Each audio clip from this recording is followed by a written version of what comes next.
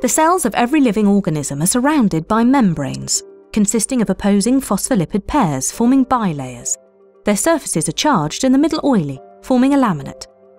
Cell membranes are thin, yet amazingly strong. Proteins are embedded within lipid bilayers. However, this view of the cell membrane is incorrect. First, the protein-to-lipid ratio is much higher, with 2 or 3 times as much protein to lipid by mass. Recent research is transforming the ways we think about how molecules pass in and out of cells, and has important implications for many medicines. Until now, oily drugs were thought to pass easily through the bilayer. This only happens in pure bilayer membranes. However, according to Professor Kell and his colleagues, phospholipid bilayer transport in real cells is negligible. Not even water molecules pass in this way. There are few bare bilayers. Instead, to pass through membranes, drugs hitchhike on proteins, called solute carriers. Take aspirin, for example. Binding to solute carriers, it's transported into cells.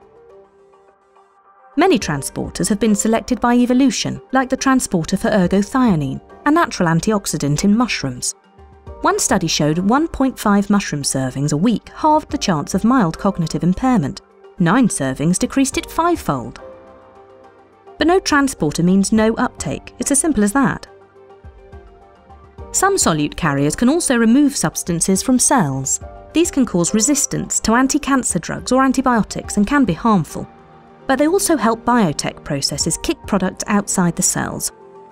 Different cells contain different transporters. This determines whether a cell can take up a drug or not. There are 2 main reasons why drugs fail in development. Drug doses are measured at the organ level, but don't account for the details of drug uptake. Take the liver, for example. Drug uptake into all cells of liver 1 is homogeneous. In liver 2, the same amount of drug is taken up. However, 1/3 of the cells take up 3 times as much drug. 2/3 of cells take up none. The drug won't work here because not enough is taken up in some cells, or too much drug in other cells becomes toxic. These are the 2 main causes behind drugs failing in development.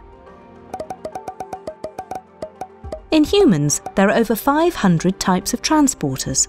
Many of their natural substrates are unknown. To learn more, Professor Kell's team has developed methods to measure transport in and out of cells. One method is based on mass spectrometry. It can identify small molecules. Another method relies on the fact that some molecules are fluorescent. They emit different coloured light when illuminated with light of one colour. The team has a huge palette of fluorescent molecules that look like drugs. Excitingly, this research has the potential to develop new, more effectively delivered and safer drugs and biotech products.